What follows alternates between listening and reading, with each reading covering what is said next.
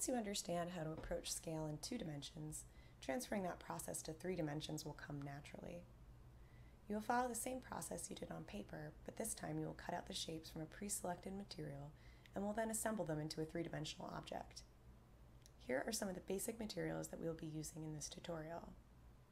We'll need a utility knife, which is also called a box cutter, a metal ruler, a pencil, a cutting board, some kind of thin paintable material, anything you can paint like watercolor paper or mat board, thicker material like foam core or cardboard, tacky glue, tape, and/or pins.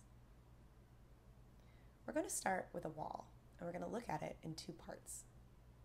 The first part is the interior surface of the wall, which is what we measured, and what we will call the facing. We'll draw this to scale on a thin, paintable surface, just like we did in the drawing. My room has one wall smaller than the others, so the walls adjacent to it have a sloping edge on one corner. I have drawn the facing of my wall on mat board, which is a compressed fiber board often used for mounting photographs or drawings.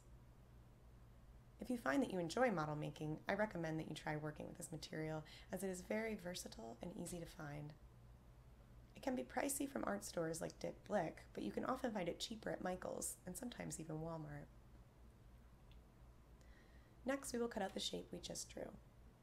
If you are using poster board or watercolor paper, you may use scissors, but mat board will require a knife. For safety, always stand when cutting and always use a metal ruler with corkboard on the underside. Use a utility knife rather than a delicate knife because it is heavier and easier to grip, which means it is less likely to slip. Hold the ruler with your non-dominant hand, checking that your fingers are not in the way. Press down gently with the knife. Carefully score the mat board by running the knife along the ruler. Score as many times as necessary until the piece is cut out. Repeat this process for the remaining 2 walls and the floor. Now that we have our pieces cut out, we have the option of painting them or leaving them as is. I painted this wall to match the actual wall of the room it was based on. I also painted a realistic wooden floor to match. You may use any medium you wish that is appropriate for the material you cut out on your own models. We won't go into specific methods for adding details such as molding or windows or wall texture, but I urge you to experiment with materials and methods. There is no right or wrong way, as long as you follow the principles of scale that we discussed earlier. Now we need to provide some structure for the wall. Select a sturdy material that is easy to cut but does not easily bend. I am using foam core here, but cardboard is an adequate substitution for this tutorial. If you'd like to buy foam core, it's commonly found in the school supply section of most big box stores, but many dollar stores also have sheets for $1 each. Next, we're going to redraw this shape on a thicker material, but this time we're going to add a lip to some of the edges for both our walls and our floors. This is a picture of the facing material on top of the structural material of the finished model. You can see that the footprint of the structural material is larger.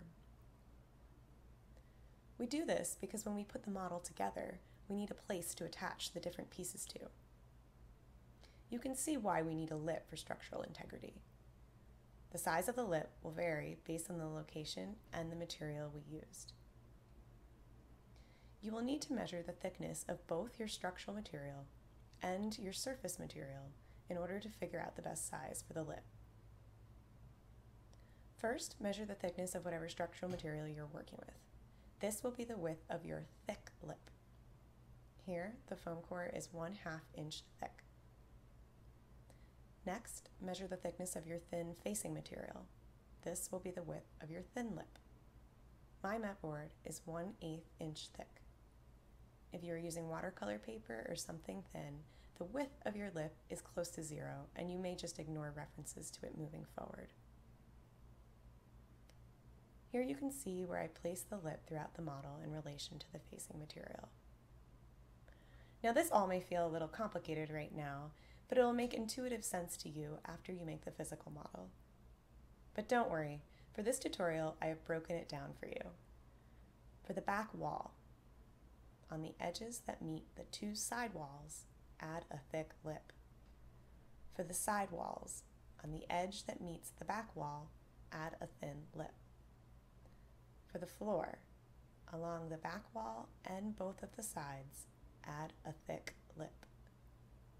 Remember, if you're using poster board or something very thin instead of mat board, your thin lip basically equals 0. Only add the thick lip. Cut these pieces out following the same method as you did for your paintable surface and attach them to your structural surface using glue or tape.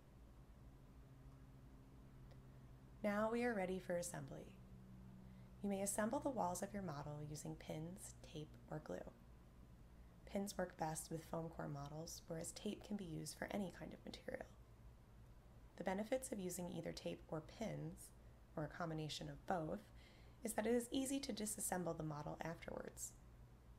This is convenient for both storage and travel and shipping. Glue is cleaner, but it makes the model permanent. To assemble, simply hold 2 of the structural pieces together and push the pins in. Use masking tape along the seams. The back of the model looks quite messy, but that is okay for our purposes. Our model is only meant to be looked at from the inside. You can always add a facing surface to the outside if its appearance is important to you. Try this suggested technical exercise. Create a model of your own using the drafting of the room that you completed in the previous chapter. Be as detailed as is useful to you.